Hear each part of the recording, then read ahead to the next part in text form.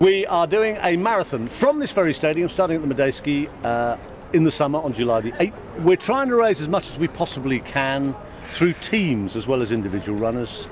We don't necessarily need people to run 26 miles because that's a very long way. You can do it as a family team, a family and friends team, whatever, of as many as 12 people, which if you do your sums means you only need to run 2.2 miles. I think everybody's going to have a fun time on July the 8th and raise lots of money for a very good cause.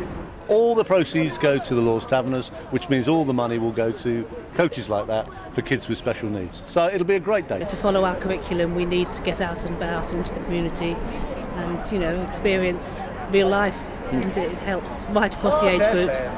It gives them a chance to go out, do things that other young teenagers or young children get a chance to do all the time.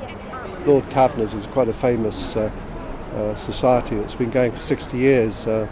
Ostensibly showbiz people running these events for disabled children and so on, so it's very worthy and a very good cause. We try through the Taverners to provide, and we have done, it's something we're very proud of, it's a goal we set ourselves a few years ago.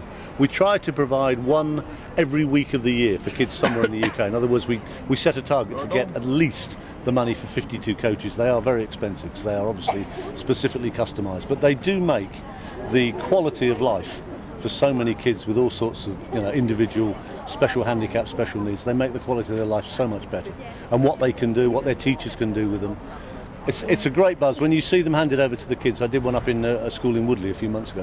It has already made a huge difference to that school. In fact, they're on about trying to get another coach later on this year. Fantastic.